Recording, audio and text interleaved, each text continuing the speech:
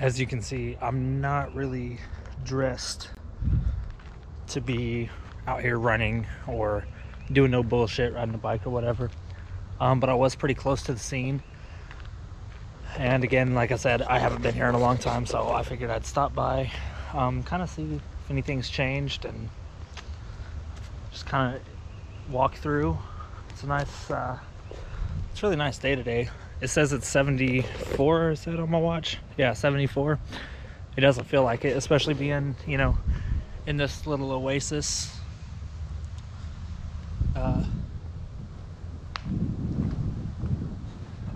As you can see, a big portion of it's shaded because the sun is out. You can kind of see it poke through over there a little bit. But with everything, with the way the trees are growing up and everything, there's hell, I don't remember what I was about to say.